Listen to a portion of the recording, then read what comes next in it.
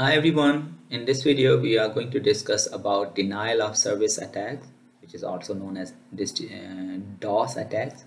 So these are the attacks which bring the system in an unavailable state.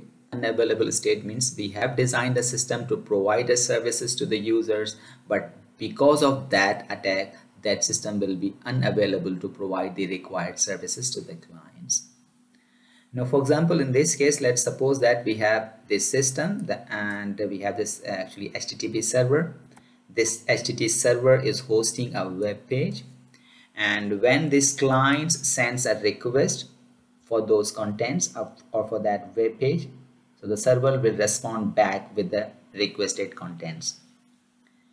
Now, for sending this data or the requested contents, this client and the server, they have to establish a TCP connection, and that requires three-way handshake. And in this three-way handshake, this client sends a sync message, and in response to that sync message, this server will send an acknowledgement plus sync message, and that sync message will have actually the initial sequence number from the server. And finally, this server will send an acknowledgement back to the server, and only after these three-way handshake, this server will actually send the requested contents. So it means for every data transfer, we need to go through this three-way handshake to establish a TCP connection. Now let's suppose that this is a user A. This user A sends a sync message to the server. So this is, for instance, the server, and sends a sync message, but in the packet which is carrying the sync message, in the packet they have to mention the destination IP address and the source IP address. So the destination will of course be this server machine, but in the source IP address, let's suppose that this user is not using its own IP address, but it may use the IP address of this client or this user, that's user C. Now when the server receives that packet, so the server will send back an acknowledgement plus initial sequence number, but that server this time, in response to that request, it will send that acknowledgement and plus initial sequence number to the user C, because it assumes that request came from user C. But now, just remove it. But now this user C will not respond because it never requested for any connection. Now what happens at the server end? The server reserves some resources for this to be established connection. So what happens? This some information it will save in its memory, that I'm waiting for the acknowledgement from the user who just requested for some contents. But now the C, as you saw, that user C will not respond back, and this server will be waiting for the acknowledgement. So next time, let's suppose that the same user is using this source IP address of the next user, and it sends a sync message to the server, and the server will send back acknowledgement and the sync message to this user, and this user will not respond back, or this user will not send an acknowledgement, but the server will reserve some of its resources and will be waiting for the acknowledgement from the client.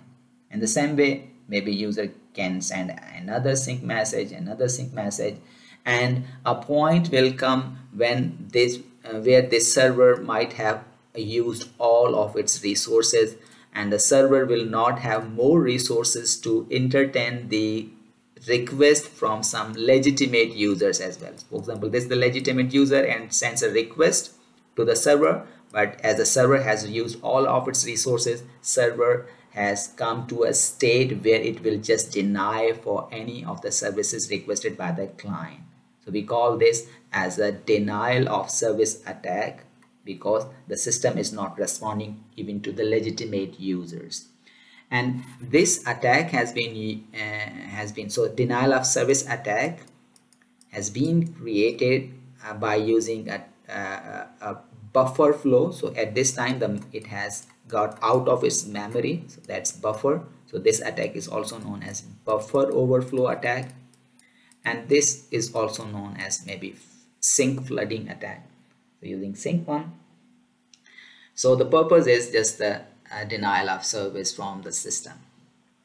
Now, simple variation of that is the distributed denial of service, and that uses the same idea, but now the hackers or the bad guys are not on a single computer, but at this time this bad guy will find out some other guys. It will make its team, and now this will act as a master, and these other users will be called as bots, BOTS, so we say bots. Now this master attacker will train those bots, and then after training, this master will instruct these all bots to send those kind of sync messages to the server. So you see now they all will send the sync messages, and out because of those sync messages, the server will again occupy some of its resources, and a point will come that all of its resources will be occupied because of these botnets, and so because of this bad guy.